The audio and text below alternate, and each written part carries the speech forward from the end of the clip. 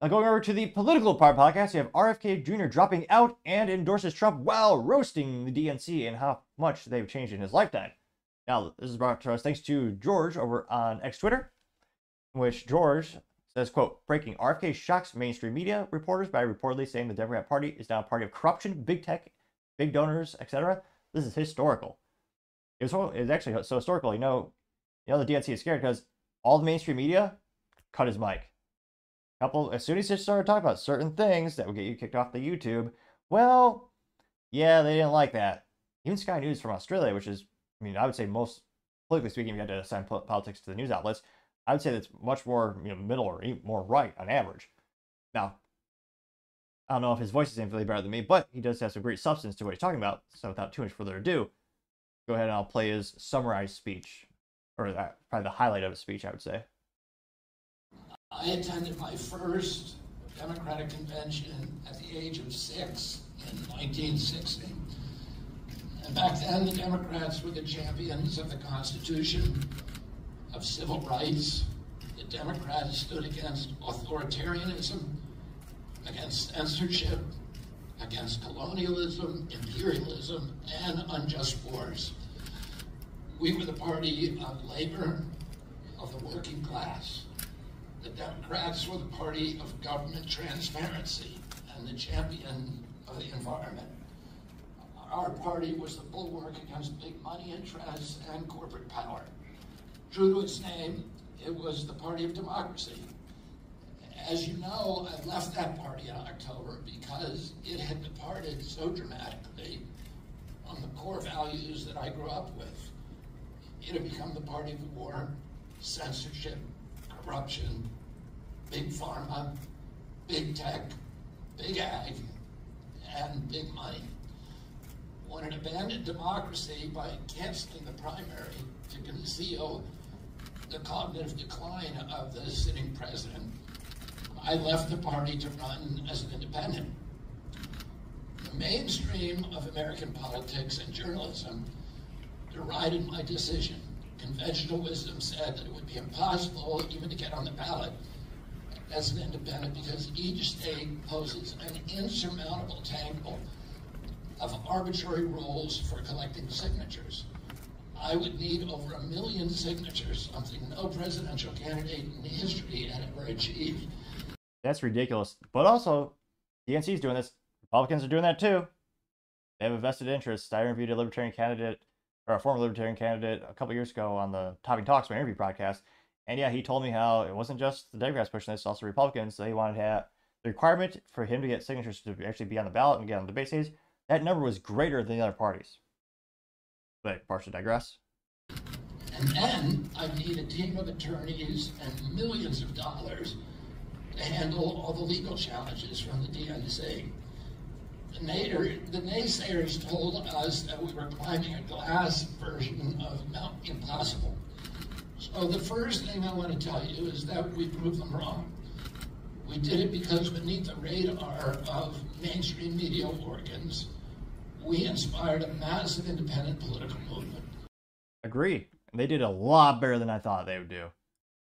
I mean, it was up there with Ross Perot, one of the legends from this great state. Some might argue the great country of Texas. Probably best known for building businesses like electronic data systems, also known as EDS, which is, fun fact, one of the signs that I actually behind me, that was from the podium from the EDS, where they actually have an underground auditorium back in the day at the old headquarters in Plano, Texas. But yeah, I think RFK, great speech. Now, one of the weird things about this speech, I didn't bring up specifically in that segment, was he said he was dropping out of the swing states, specifically. But he said he's going to stay on the ballot in the states that are deep blue and deep red. And he's saying maybe, if there's an undecided between, between Trump and Kamala, to bear what the odds are of that is, then he would be able to stick in it like that. It was a really unusual situation. I don't know if he's trying to save face or just want to, because I think it's a bizarre move. It's weird. And again, he did compliment Trump. He talked about, most likely, I think he's going to get a seat in Trump wins. He's going to get a seat on one of the cabinet positions, and the Trump hopefully had the FBI or the CIA or maybe the FDA, maybe. But yeah, he has a collaboration with Trump, and he endorsed him. But it is, again, that's a little weird for that one little caveat. Now, going to some of the top comments, you have, well, I was going to say, very long, but specific name, you know exactly what they're all about. Ultra Super Duper MAGA. This profile says, quote, wow, he just obliterated the entire Democrat Party. That was awesome, getting 469 likes. Jeannie, Trump 1, Carrie Lake 1. Long profile name, but it'll stand. Says, history is being made. Kennedy is supporting Trump. Unprecedented, dangerous times cause unprecedented action. And it's a picture of Kennedy and Trump, and says, let's make America great together. Getting 444 likes. Philip Anderson says, let's effing go, getting 424 likes. The Flag Guy says, Democrats are now the party of fascists and communists, getting 771 likes. Well, they do want to control the prices of food and housing. It's been shown that big tech did collaborate with them and censor millions of Americans. They want to take our guns away via mandatory gun buybacks, which, again, if you don't comply with, they take your life away.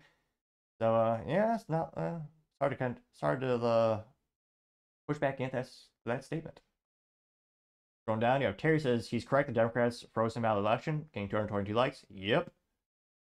Any contrarian statements here? Again, there are some independents who will not vote for anyone except a libertarian candidate. And I understand. And part of me does respect that. You stick to your guns. And let's see here.